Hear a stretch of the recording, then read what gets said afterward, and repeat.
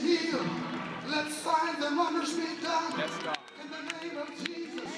And the Bible says when they had prayed, the place was shaken, where they were assembled together, and they were all filled Come on, Bishop. with the Holy Ghost, and began to speak the word of God with boldness.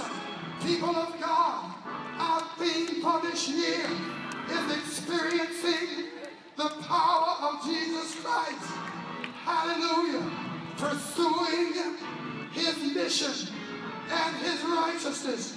If we're to pursue his mission and his righteousness, we've got to have his power. That's right. And if we have his power, we've got to understand it's not just to have us to shout, not just to have us to sing, not just to have us run back and forth across the auditorium. That's right.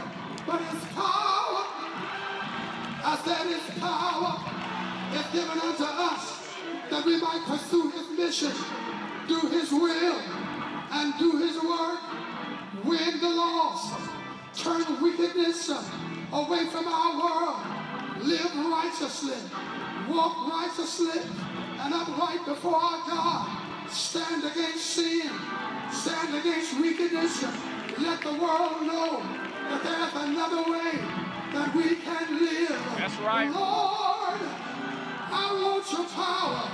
Lord, I want your anointing. Lord, I want your presence in my life. Lift up your hand and say, Lord, I want the power. Fill me, baptize me with the Holy Ghost. Help me to do your will and to do your work.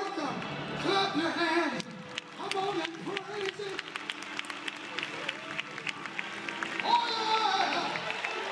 We need the power. Tell two people we need the power. Preach, Bishop. Tell them we need the power.